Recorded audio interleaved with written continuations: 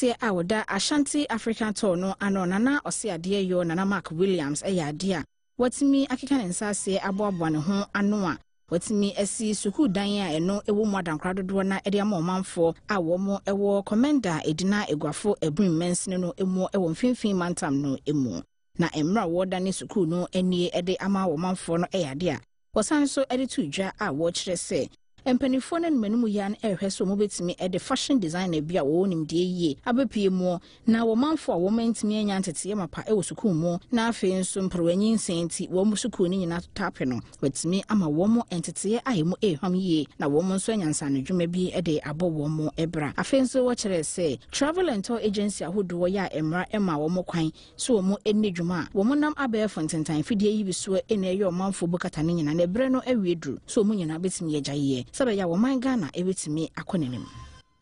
wono snifam wono wopanyin kase a woda Brenu Akyem Youth Development Association no ano editudwa wo kire se entawantawa ya eman homene so e wonananom nkonyasem ho no eyade a eha adwene eye papa ama mabunu ye wo mpotam honom na wo monkanko entimi enkonenim onam saye so de sede eto assembly no ene nananom ntrankonyase wo sere wo moada wo monhwe na hinsema hodo ni nyina no wo ntimi nso ano sebe ya emabunu no nso benya asomdwe etimi akọ moda da adwumadie eso mensin krachepanyin ye wo mpotam honom onomonyafo Isaac Kwaku Sam de sede eto manfo ni nyina enum se wo mo mo homoden se suku dan ya wo monyen wo mo bedi nini no mo betimi ahweso ye sebe ye beche ede ama wo mo na emmofra na desua ebetimi akoyie